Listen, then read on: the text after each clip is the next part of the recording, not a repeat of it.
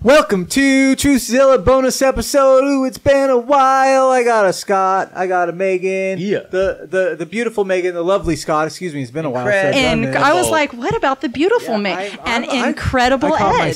I caught myself. So yeah, it's good to be back. Good to see you guys. Back, baby. Yeah, we're back. So we've had so many guests, right? Yeah. We haven't done just the three of us in a while. So we just kind of wanted to touch bases. Interesting things going on in our town today. Megan, you saw some interesting things today. What the hell, you want to tell me what's going on in good old Eugene, Oregon? Okay, well, we've been seeing it a little bit. So I live in South Eugene, and I don't know, and I was all over Eugene today on purpose looking for it, and I saw it South Eugene, first of all, that's kind of like, this we call the South Hills, right? So it's very hills. It's kind of like, nice houses and stuff like that. So anyway.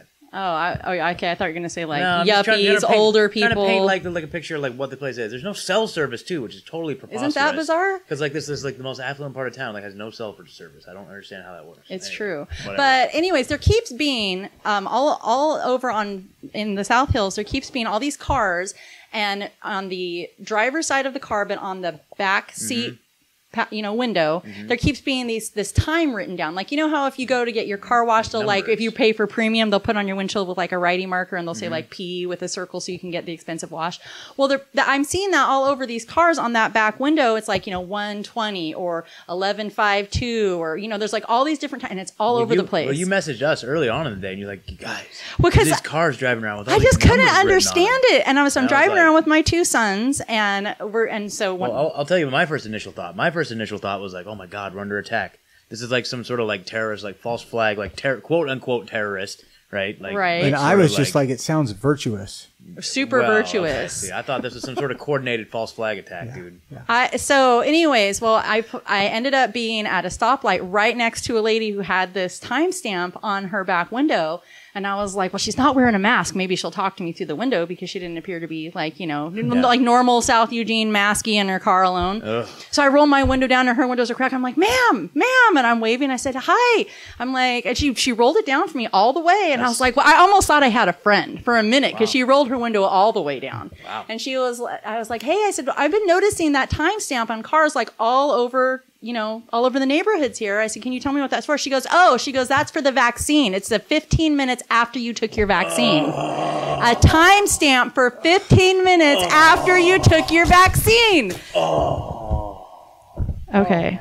Quietly. All over town. So we were literally driving around town, my kids and I, because then I messaged the guys and I was like, you guys are not going to fucking believe this shit. So then my boys and I were driving around town. I'm like, okay, guys, I'm going to get as many pictures as we can and send it to the guys. So we're driving around, and the more you look for it, they're everywhere. And what I want to know is, so it's the 15 minutes, right? So I am obviously not going to take the vaccine, never going to take the vaccine. I don't know what the situation is. This is what I picture in my mind. I have no idea if this is accurate still. I know there was, when they were setting up the vaccine tents down at the fairgrounds, they had military personnel there. It was under heavy military guard, right? I think that's what we're still doing it. I'm thinking it still is. So here's my question. If you voluntarily go in to get this experimental shot, is the timestamp, because this is what I'm picturing, they assembly line people in their cars one after the next, and they're giving you a shot in your arm through your open window, and they write on your car when 15 minutes from that moment is to make sure if you don't drop fucking dead in that 15 minutes, then the military guards are going to let you leave. Yeah. And what happens if you do start having a reaction? Are you not allowed to leave? Fuck that. I could not believe it. My head was exploding, and they're everywhere. They're parked. No. Hours have gone by since the last timestamp I'm seeing on these vehicles. Why are they leaving the numbers up? Yeah, I want someone to answer in the show notes. Why? I'm telling you, some Prius drove through there and said, I want the world to know I got this thing. Whatever you got to do, put it on there. And then there was a Prius two cars back said, do that to mine too. But it's like every single person. So she said something to me after she said the thing, she goes, it's for 15 minutes after your vaccine. And then she said something else, which neither of the boys or I caught. But I really want to know, what is the reason for leaving? Are they telling you need to leave it up? Because if you leave it on your window for a certain amount of time, what is the point? Not everybody can be that virtuous. Is that really what it is? Have you ever met anybody that did CrossFit?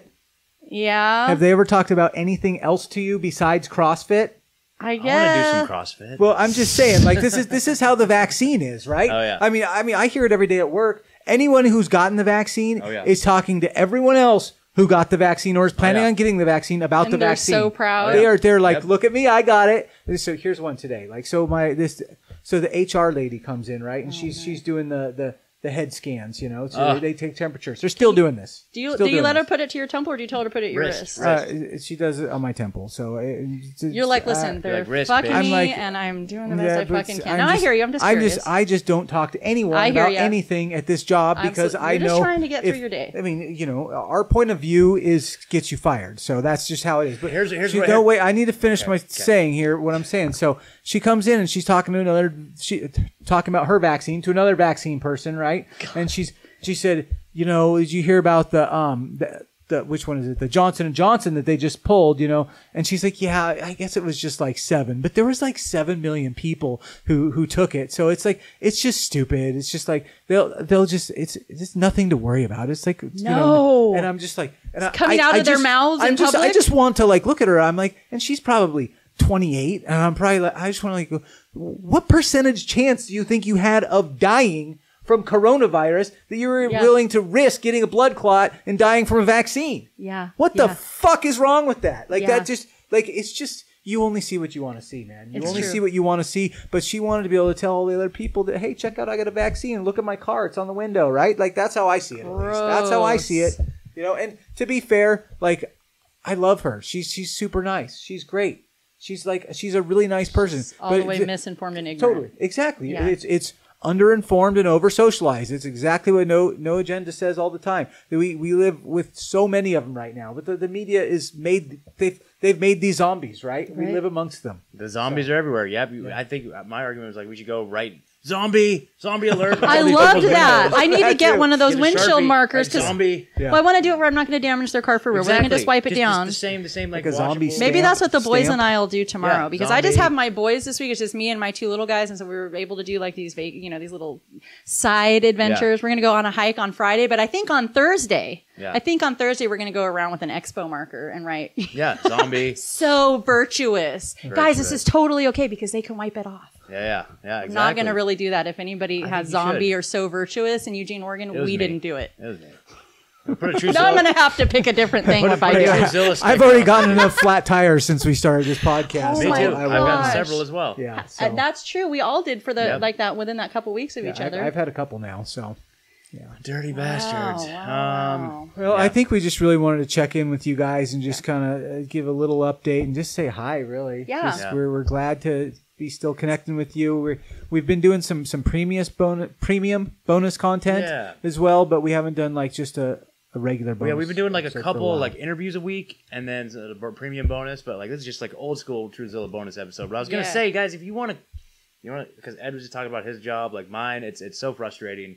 Like, guys, go over to, like, Rockfin and do a premium Rockfin account. Go over to Patreon, support us on Patreon, you guys, so we can quit our jobs, blow out of there, and we'll film it. We'll film it, dude. I can't wait. Ooh, if you were ever going to do it, I get to be there. Help me go walk into my boss and just give him the big old F you with my mask off and just, like, cough as I leave the building, right? I want to do this full time, dude. I want to make documentaries. I'm writing a book right now that I'm trying to get done. You guys, like this, we got big things. So if you get any value out of the show, come support the show, man. It's great. And really, we've been doing our premium content on Rockfin. We've been doing it with Clowntown Update. So we've been trying to go over like the weekly news each week and just kind of give you what our take on what's going on. So I think it's going pretty good. Great, and we're gonna test out some new technology this week. Kind of do like a thingamajigger. So like it's just like a streaming type of deal, maybe. We got Neuralinks. We got Neuralinks. We're going to try to transmit our thoughts into the Matrix system, and like live streaming through one of those platforms. You mean? Kind of, sort of, like less live streaming, but more being able to have the functionality of like screen sharing. So when we're talking about the news articles, we can like pull them up and like kind of just like do this and that, blah blah blah. So anyway, So anyway, stuff we're testing out. We're innovating over here at Truthzilla. You know what I mean? We're innovating in the right direction. Man, it's so cool though. Like we're just feeling so much love from you guys out there. Like it's so cool. You guys, if you knew what I knew about the stuff that we got coming up on this show. Oh shit! Oh man, you guys, just stay tuned. Like, we might slip it out if you watch some premium content. we do. We've been doing that. Yep, so. But we got pretty much all of through May booked. And also, I want to say too, there's a lot of shows out there that have been reaching out, that we want to collaborate with so bad. We're trying to open up maybe some more interview slots here. You know what I mean? Like we're working on it, and you have not been forgotten, all of you out there. You know what I mean? I'll just give you guys shout outs right now. If you guys want some legit shows, go check out. I'm just gonna pull it up right here.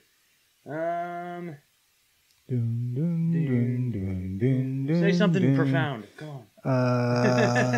We need to come up with a jingle that we sing during these moments because I feel like that people want elevator music, but better. We need Truthzilla music. Well, I've often thought that we should record some like kind of transition music kind of thing because we got some musicians sitting here, so we could easily do this. So it's there's so many things in the works. Yep. We'll see what happens. So we've got all kinds of folks here, so I'll edit that out. But anyway. So here's some of the folks that we still on the list. Conspiracy Theoryology. Ryan, we have not forgot about you. Bootsy Greencast, we have not forgot about you.